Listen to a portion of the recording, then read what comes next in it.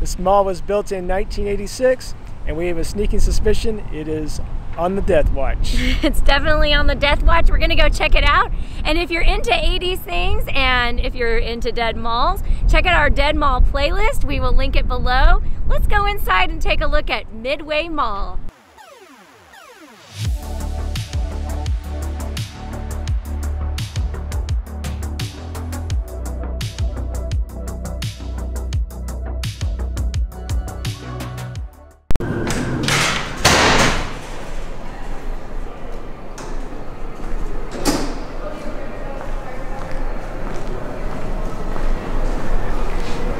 Like over here, Abby, we have a defunct movie theater. 1, 2, 3, 4, 5 screens maybe. Definitely closed. Do what? This feels a bit like a ghost town. We just walked into the mall. I think this is the lesser used entrance because the main stores that are still open are down on the other end and it's empty over here. Let's see what used to be or still is in here. I think Sears I think it's been updated. So Sears is gone. Burlington is still here. There's also a Dillard's. There's Dillard's, the blue one. And it looks like the green used to be JCPenney and it's gone. All right, this is no joke. This is a Friday afternoon at around 3 p.m. and there literally is not a soul in this place. Not in this part, yeah. We just walked in, it's very eerie. There is nobody here. It appears we stumbled on the old food court. This place had an identity crisis. Is it sushi? Or the cookie lady? Is it teriyaki? Is it cookies? What is it? It's actually nothing now. Might be both.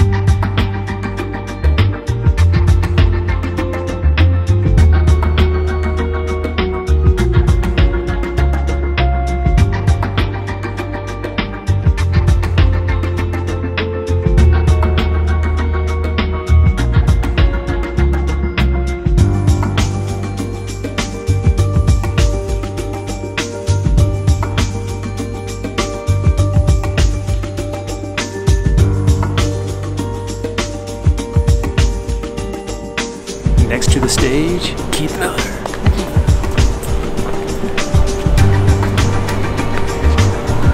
Ooh, oh, sweet. That was amazing. Thank you. I'll be here all week.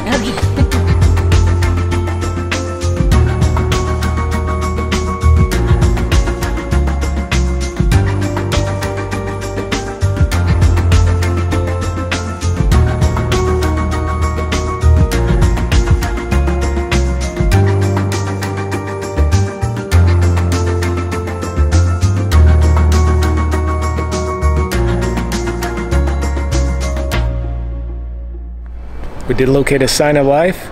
We saw a mall walker. I saw 2 mall walkers. Oh, you've seen 2? And 2 ladies that were sitting at a table in what used to be the food court, but there doesn't seem to be any restaurants here anymore or really very few signs of life. There is a Victoria's Secret around the corner that's still open, so there's at least a few stores. That's the first one we've seen. Yeah, we saw they had a Spirit store open for Halloween, so that's generally, these days, a telltale sign that a mall is in trouble. Aww. We continued walking down this corridor, and at first it looked like there really wasn't anything going on. But then we spotted Jumpin' Land. And this place looked really cool. I really wanted to go in there and check those inflatables out, but then decided it was probably not for my age bracket. Yeah, there were a couple of kids playing, and it looked like lots of fun. Then right across from Jumpin' Land, I saw something that took my breath away. It was a video game graveyard. Yeah, this place was pretty amazing. Obviously we couldn't go in, but we peeked through the window and there were all these video games that were just sitting there, just put out to pasture, I guess. And I would love to have 1 or 2 of those in my basement. That would be totally awesome. Around the corner, we came across this kiddie ride area where most of the rides were not functional, but we found one that was. Keith has convinced me to ride this little makeshift Ferris wheel thingy. I just want to note that it at one point had a seatbelt and it doesn't anymore. And if you read the caution here, it says, "Caution, ride may start with a jolt." So, wish me luck. I don't know. This is freaking me out. I'm actually mildly terrified right now. Okay. Oh God.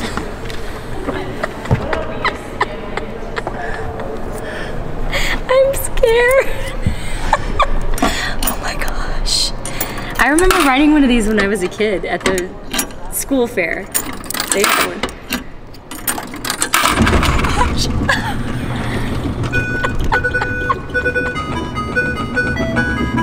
I'm doing it! This is so embarrassing! Are you recording?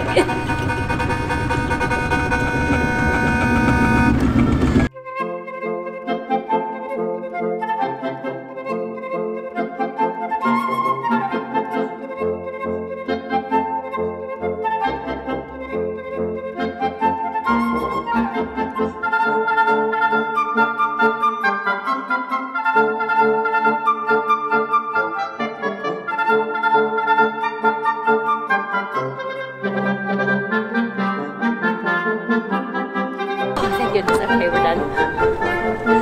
Oh, I'm stuck. Just kidding. So I feel like that maybe the train used to go around in a bigger track, because take a look at this. It's like the world's smallest train track. That's not even fun. It just goes in a circle. We'd probably get dizzy. Like our train at Collin Creek, that used to go kind of around the main area. So yeah, I'm not really sure what's going on with the train, but there's nobody riding it today. You could have it to yourself. Just come on down to Sherman. All right, we just found the world's largest claw game. Well, I mean, I don't know if it's the world's largest, but it's definitely huge. The giant claw. I kind of want to do it. Does it work? And it's not lighting up, so I'm thinking maybe it doesn't work.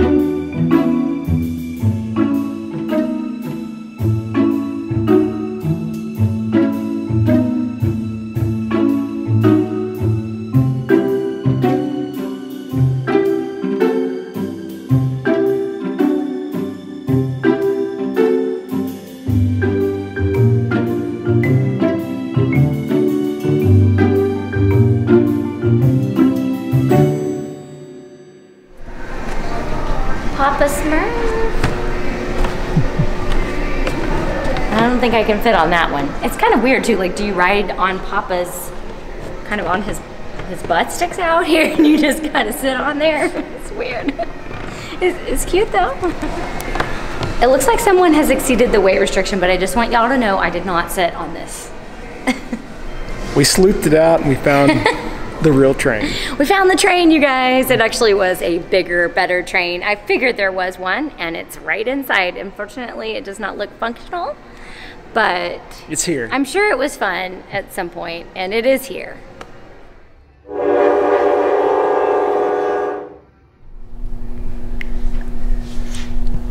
Should I? As far as dead malls go, this place was incredible. It's pretty much the deadest mall we've seen that's still alive, but yet it's dead. Yeah. I mean, it has a few stores. There's a Victoria's Secret and Bath & Body Works. There's a GNC. There's a Dillard's. There's a Dillard's. Burlington Coat Factory. And a couple local mom and pop shops. Yeah, but some of them, they had merchandise, but then they weren't actually open, so I'm not really sure what's going on there. The food court is completely dead. The rides are just, as you saw, are just kind of sad. And overall, yeah, this mall is on its way out for sure. So I'm glad we came today. Yeah, so we were kind of on the fence whether we were going to stop by or not, and I'm glad we did, because I don't know how much longer this place will be around. And a couple things I read that they attribute this to is when Walmart came into town, Target came into town. And this is a small town too, we should tell you guys. It's a pretty small town. So in the 2000s, they opened a open air mall here, and JCPenney moved to that. And when I say mall, I think it was more like a strip mall, not like a mall. So it's just like a shopping center. Yeah, but this is a small town. We're about an hour north of Dallas. I mean, if I lived here, I'd probably just drive to Dallas to go shopping, and that might also have contributed to its downfall as well. So. Yeah, anyway. If you're ever in the Sherman area, as Abby mentioned, it's about an hour north of Dallas. This is well worth the visit to come check this place out. Before it dies. I don't know what their future plans are. We really couldn't find much on the internet. If you know anything about it, comment below and let us know. Thanks for watching our video. Don't forget to check out our other Dead Mall videos. We will link them, and we'll see you next time. Bye.